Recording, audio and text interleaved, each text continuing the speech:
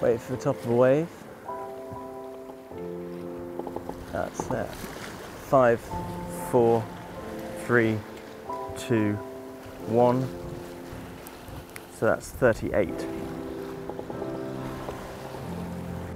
So we're here in the Sargasso Sea, about 14 degrees north, 53 degrees west in the Atlantic Ocean. And we've sailed over from Cape Verde, and over the last couple of weeks we've been keeping a regular routine of astronav. Mainly sun-run suns, but also some moon sights and some planet sights, and it's been really great to get into a routine of this and to do something pretty much every day. At least we did something every day while we could see the sun. We had quite a few cloudy days actually, so haven't been able to do it every day. But we're getting close to our destination of Martinique, and we thought we'd just capture a little bit of video about how to do a sun-run sun. So the first thing I'm going to do is get myself into a nice comfortable position where I can easily see the sun, which is over there, and the horizon without any obstructions. Now at the moment the boom's kind of in the way a little bit, so I'm going to have to shimmy down towards the camera a little bit to get a better shot.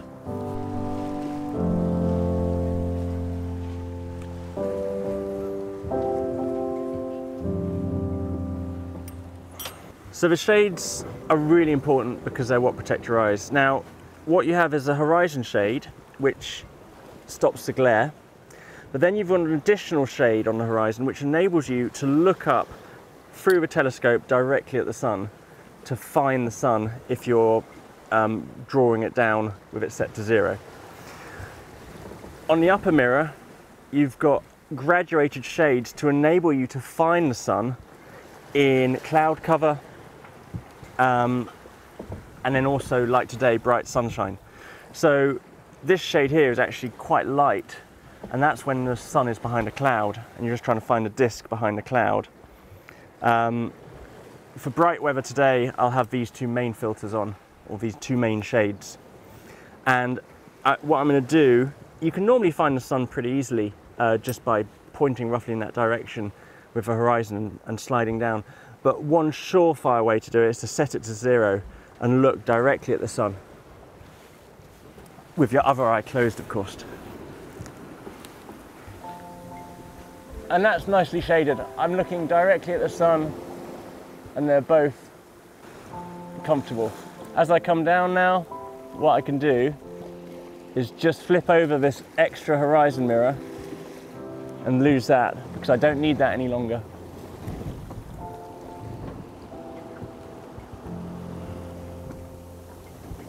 There it is.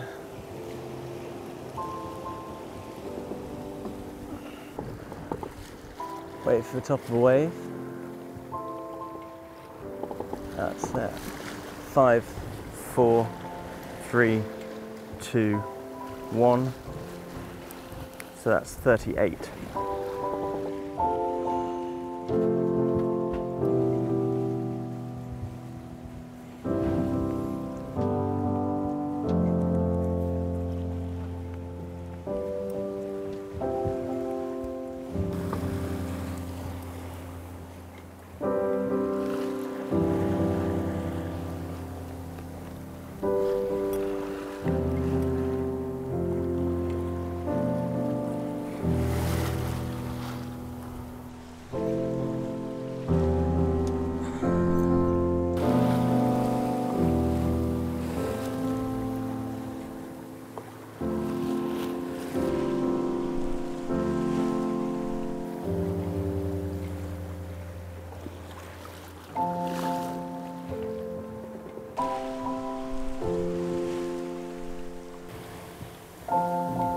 Mark.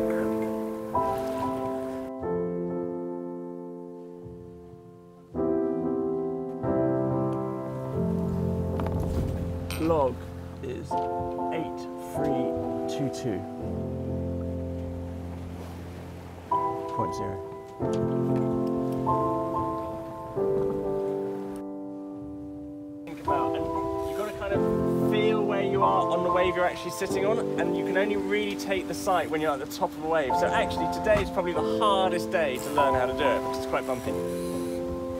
Megan is doing an astro navigation. Guys, and I can't wait till my turn. Yeah, have you got it? Because it makes the sun rest So the trick on the is to get the sun horizon. sitting directly on top of the horizon. And you can And as twist soon the as you're thingy happy to it's make there, you the take sun your go tick mark up and and down, I'll so take you a can note of literally time. move the sun. You can't actually like move the actual sun. It's quite tricky. The reflection Tell you what, of the it's really sun tricky goes when on you the see stuff, it's horizon, quite and you can bumpy. move up or down. You measure the measurement, is it? Yeah, and then you could see the line of where the sun was, and then you can navigate where you are with a little bit of maths. Have you got the sun still?